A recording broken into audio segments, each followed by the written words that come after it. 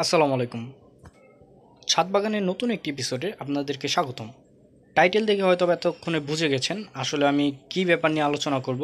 জরিমানার ব্যাপারে। হ্যাঁ, অনেকেই ভাবতেছেন যে আমার ছাদের উপরে আমি গাছ লাগাবো, বাট এটাতে আসলে জরিমানা করার কি হলো। সেক্ষেত্রে বলবো যে আসলে এ বাগান করার জন্য আসলে কোনো জরিমানা করবে না, কিন্তু যদি আপনার ছাদে ওয়াটার প্লান্ট থাকে, ওয়াটার প্লান্টে ধরেন আপনার এডিস মশা যদি ডিম দেয় বা এডিস মশা যদি লার্ভা যদি আপনার ছাদে পাওয়া যায়, তাহলে কিন্তু অবশ্যই আপনাকে জরিমানা করবে। পরীক্ষামূলকভাবে যেই টবটা দেখতেছেন বা যেই একটা কৌটা দেখতেছেন, এটা হচ্ছে পিওরিটির একটা জার। এটাতে আমি কিছু গাছ এবং কিছু পানি দিয়ে রেখেছিলাম। ম্যাক্সিমাম পানিগুলোই হচ্ছে বৃষ্টির পানি। তো এক সপ্তাহের ভিতর আমি যা দেখলাম, আসলে আমি আমার নিজের চোখকে বিশ্বাস করাতে পারলাম না। একটু আপনারা যদি খেয়াল করে দেখেন, এই পানির ভিতরে কিন্তু প্রচুর পরিমাণের এডিস মশার লার্ভা দেখা যাচ্ছে। তো এটা যদি আসলে উপর থেকে দেখাই, তাহলে কিন্তু দেখবেন যে আসলে উপর থেকে কিছুই দেখা যাচ্ছে না, বাট এটা যেহেতু একদম পানি কালার ছিল বা এটার গ্লাসটা কাচের মতো ছিল, তো এটাতে কিন্তু ভিতরে সব কিছুই দেখা যাচ্ছিল। একটু পর আমি উপরে দেখাবো। এর আগে বলে নিই যে আসলে কি কারণে জরিমানা করবে। আমরা কিন্তু ছাদের উপরে শখ করে বিভিন্ন ওয়াটার লিলি অথবা বিভিন্ন রকম গাছ লাগাই, পদ্ম বা যে কোনো কিছু লাগাই। দেখেন উপর থেকে কিন্তু দেখতেছেন আসলে কিছুই দেখা যাচ্ছে না, কিন্তু সাইড থেকে যদি দেখে তাহলে কিন্তু এতক্ষণ দেখলেন যে অনেক কিছু দেখা গেল, যে এডিস মশার ডিম প্লাস হচ্ছে লার্ভা, এগুলোর জন্য কিন্তু জরিমানা করবে। তো এর জন্য কিন্তু আমার যে এলাকা আছে, এই এলাকাতে প্রায় দুজনকে 50,000 টাকা করে জরিমানা করেছে। তো এর জন্য যারা ওয়াটার প্লান্ট রাখা ছাদের উপরে রাখেন বা রাখতে পছন্দ করেন, তাদেরকে একটা অ্যাডভাইস দিব।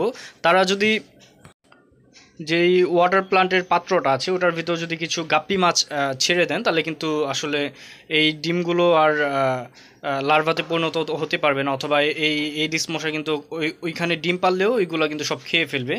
তো এখন কথা হচ্ছে, ধরেন আপনার ছাদে কোনো টাইপের ওয়াটার প্ল্যান্ট নাই, সেক্ষেত্রেও কিন্তু আপনাকে জরিমানা করতে পারবে। সেটা হচ্ছে ধরেন আপনার ছাদে কিছু না কিছু টব বা কৌটা থাকে যেগুলোতে বৃষ্টির পানি জমে থাকে। এখন কথা হচ্ছে যে ওইখানে যদি বৃষ্টির পানি জমে ওইখানে যদি লার্ভা হয় এবং আপনার ছাদটা যদি আসলে সার্চ করে যদি দেখে যে আপনার ওইখানে এই লার্ভা পাওয়া গেছে, তাহলেও কিন্তু আপনাকে জরিমানা করবে।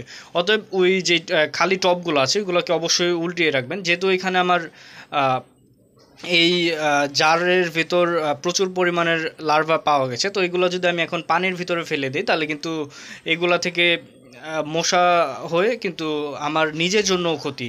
দেশের তো ক্ষতি হচ্ছে, শুধু যে জরিমানার জন্য আমি এই কাজ করব তা কিন্তু না, আমার নিজেরও কিন্তু ক্ষতি হবে। এর জন্য এটাকে আমি কি করলাম, এই পানিগুলো সবগুলো আমি আমার ছাদে যে গরম জায়গাটা আছে যেখানে পুরোপুরি রোদের আলোটা পড়ছে, এখানে আমি ঢেলে দিলাম। তো এটা হয়তো বা 10 থেকে 15 মিনিটের ভিতর সব মশাগুলো মরে যাবে বা মশার ডিমগুলো যেগুলো আছে সব নষ্ট হয়ে যাবে। তো আপনাদের ক্ষেত্রে যদি এরকম হয়, যদি আপনাদের ছাদে যদি দেখেন এরকম মশার ডিম পাওয়া গেছে বা লার্ভা পাওয়া গেছে, তাহলে কিন্তু অবশ্যই ছাদের উপরে ঢেলে এগুলো সব মেরে ফেলবেন। অবশ্যই রোদের ভিতরে ঢালবেন। আর ওই পাত্রটার ভিতরেও কিন্তু অনেক সময় ডিমগুলো লেগে থাকে, এটা কিন্তু একটু ঘষা দিয়ে ভালোভাবে পরিষ্কার করে এটা কিন্তু আহ, উল্টিয়ে রাখবেন। তাহলে কিন্তু আর মশা ডিম পাড়তে পারবে না। তো আশা করি আমার ভিডিওটা দেখে হয়তো বা বুঝতে পেরেছেন। দেখা হচ্ছে পরবর্তী কোনো ভিডিওতে। আর অবশ্যই একটু সতর্ক থাকবেন। দেশে যেভাবে ডেঙ্গুর হার বেড়েছে, ডেঙ্গু রোগীর হার প্রত্যেক দিনই 4-5 জন করে মৃত্যু সংবাদ পাওয়া যাচ্ছে, অবশ্যই একটু সাবধানে থাকবেন। তো ধন্যবাদ সবাইকে, দেখা হচ্ছে পরবর্তী কোনো ভিডিওতে। আল্লাহ হাফেজ।